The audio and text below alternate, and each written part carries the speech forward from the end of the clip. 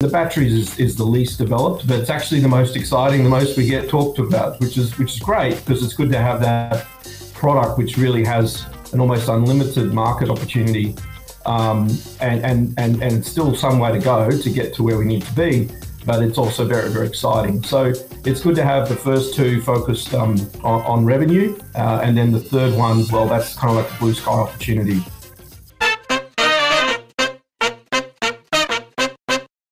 My guest now is Craig Nicol. He's the founder and CEO of Graphene Manufacturing Group, trades on the TSX Venture under the symbol GMG, and trades in the United States under the symbol GMGMF. Craig, welcome. Hi, James. Good to be back on. You bet. It's great to see you again. Craig, you just announced a $10 million private placement, and that comes on the heels of your announcement that you're investing in your own pilot plant. Is the $10 million raise to basically cover the initial cost of that plant? Yeah, great question. We're excited about the announcement on the raise, the $10 million raise. The pilot plant is actually a small amount of money. It's not that much, so that'll be taken care of with the existing funds. The $10 million raise, we believe, will go largely towards building the larger production plant, which we hope later this year or early next year we'll take into an investment decision. Which means that we're really, following a complete successful raise of this $10 million round, we're really set up for success here, which we're very, very happy about. Yeah, no doubt. So, Craig, when I first met you a couple of years ago, you had so many different sort of opportunities in the graphene space, coatings for air conditioning units, fuel additives, and you name it. I remember being so excited about the company because there was just so many angles to the entire value proposition. Are all of those different projects still at some point of evolution? Yeah, so we've probably went through about 200 different types of products that was tested in 20 different countries, and we're really only focusing on 3 now. And one is our air conditioning coating system, and that is mainly in Middle East, Malaysia, Southeast Asia, and Australia. And we're progressing, hopefully, into some type of near-term significant sales there. The second topic or product that we're focused on is the graphene lubricant concentrate, and that's where we're showing some really good results in showing reduction of friction in some base oils and engine oils for different companies around the world. We're talking some very big names there. And the third one is obviously our lithium-ion batteries. So we've got, from time to time, we still get amazing different opportunities proposed to us, but we're very focused on those 3 and near-term material sales out of those. And the batteries is the least developed, but it's actually the most exciting, the most we get talked about, which is great, because it's good to have that product which really has an almost unlimited market opportunity, and it's still some way to go to get to where we need to be, but it's also very, very exciting. So it's good to have the first 2 focused on revenue, and then the third one, well, that's kind of like the blue sky opportunity. Yeah. The battery is obviously attractive because you announced that it was, what was the energy density coefficient to current lithium-ion? Yeah, it's somewhere similar to or around or just below. It's about 150 to 160 watt hours per kilogram. So your lithium ion's about 250 watt hours per kilogram to 300 watt hours per kilogram. But we likely won't have cooling. And so when you actually put the cooling weight into that energy density for lithium-ion batteries, it brings it down to about 140 to 150 kilowatt hours per kilogram. So the net outcome will be around the same at the stance. What the little detail that often people miss is that that's at our charging energy density is at a very high charging rate, something close to, easily 10 times more that you would normally see for another battery. And when you charge the batteries faster, they actually store less. So we've got to do a lot more work to show what happens when they have the normal charging rate energy density and therefore it will be, the leaf will be much higher than even where lithium-ion sits, even when you take the account of cooling out. So there's really you know, a long way we can go with this. That's only initial testing data.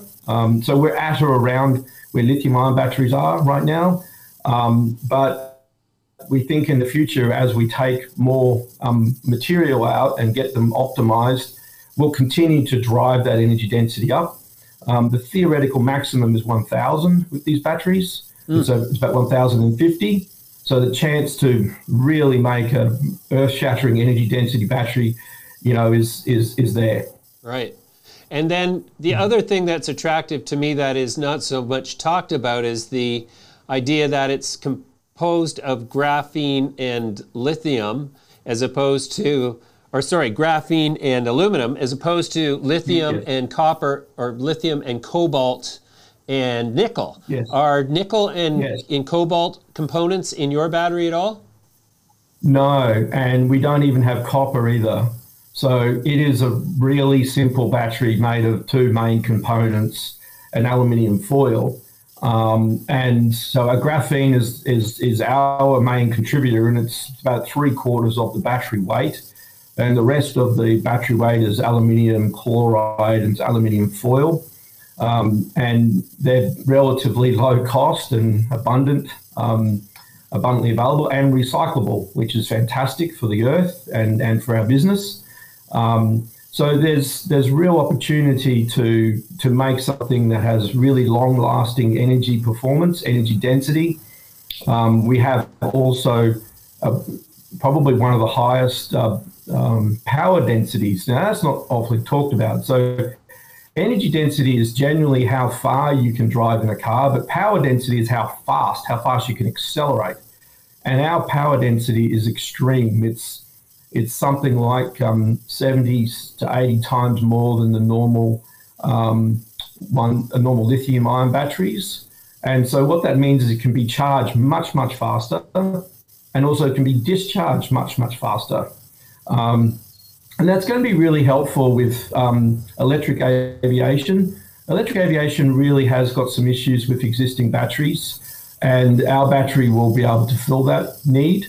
And that's very useful for, say, electric planes, but also air taxis, which, you know, believe you me, in the next 10 years, we probably will see those around more and more. And also large drones, and also large trucks. So rigs will need very high power density batteries, more so than current batteries out there, and our batteries will provide that. So we've got a number of really large existing opportunities in personal electronics, because the faster you charge your phone, the faster people want to buy one, right? That's the first thing. But then you've got all these new markets that are coming on that we believe our battery is going to be quite a high performer for. And then the third area, I think, which is really fascinating is IoT. So Internet of Things are going to need lots and lots of small batteries to power all these sensors, millions and millions of them. And our battery is perfect for that, because currently it's sitting at about 10 years lifespan with no issue. It could well go for another 10 or 20 years. We'll see. We've just got to do all the testing. And it's very high fast charging and very high fast discharging, which is also very good for IoT, that can take a sudden hit and get recharged and move on. So there's three really large market sectors that our battery can go to. But you know, we're just going through. We're using our pilot plant, making some batteries for that out of the pilot plant. That should be finished and up and running in the next couple of months. We're still working with University of Queensland. They're obviously making our batteries as well. And so we'll start issuing those coin cell samples by the end of the year, and then let's see where we get to with our potential customers and the next stage production plant. You bet.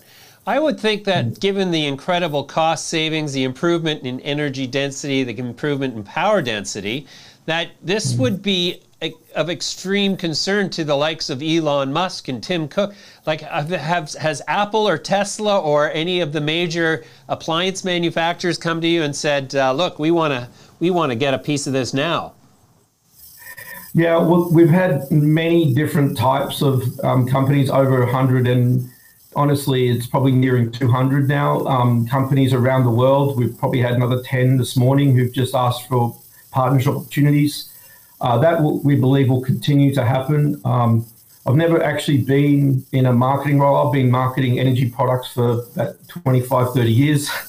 I've never been in a marketing role where the phone just doesn't stop ringing and there's just no way to supply or answer even all the questions that you get, because your phone just doesn't stop being called by prospective customers.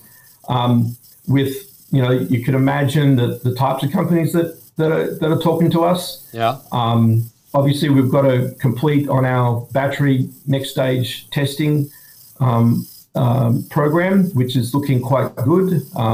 Brisbane is now out of lockdown, so that is really helpful to get our coin cells made. We were in lockdown for the previous 2 weeks. That will enable us to get back out there and get the coin cells made, get the testing data, show that we understand our battery, which is really what these big companies want to see. They want to know that we understand our nanochemistry for these batteries. And we believe we do, but we've got to go through all of those steps. The big guys will take longer. That's always going to be the case. And that's okay, because we've got the team to deliver what we need to get them what they need. And we just got to go through the steps. But now, with this announced $10 million raise on the back of a already well-funded bank account from the previous raise, we feel like we're pretty much set up for success, which is really, really exciting. Yes, it is. Yes, it is. All right. Finally, Craig, I'm just curious as to the level of protection that you might have in the IP department, because, when you put out a press release saying that we are developing this graphene aluminum-ion battery with the University of Queensland, I would think there would be a lot of people saying, hey, let's put our research department here to try to figure out how they're doing this. So is it patented technology at this point, or patent pending, or what's the status of that? Yeah, so University of Queensland had developed the technology and patented it. We are, under the license agreement, we are the funder of those patent rights. So we, in combination with University of Queensland and their IP commercialization arm called UniQuest, we meet to discuss on how we will what's called prosecute the patent, which is to deliver through to final patented outcomes in different countries. We feel pretty confident. University of Queensland has obviously got a long list of amazing nanomaterial and bioengineering patents that are long living in the world already. Including the cure for cervix cancer, which is quite an amazing accomplishment that was actually patented or delivered and patented in the university institute that we're getting our technology from. But we'll continue to watch that space. We're not anti lithium-ion battery. We're just for aluminium-ion battery. So we've just got to keep pushing our space, and I think it'll be clear that our battery will perform at a point that really no other battery will be able to kind of compete. So it'll need, in a way, new batteries to emerge to be able to compete with ours. Yeah. And so we're not really against the existing establishment. We're often maybe best against the new type of batteries that are yet to be announced or have been announced but haven't been maybe made as public as some others. So because there really is needing a step change in batteries needed in the world. We need a battery which is more environmentally friendly. It lasts longer. We need a battery that is more easy to charge and is recyclable. Yeah. And has a minimal footprint on this world. And that's what we believe we've got. And I think there'll be others that'll come up. And that's okay, because the market is massive and there are so many applications. Yep. That we need as many awesome batteries as we can to make this happen. All right, Craig, we're going to leave it there for now. I really appreciate your time. Thank you so much for the update, and we'll come back to you soon. Great. Thanks, James. Talk soon. All right. Bye for now.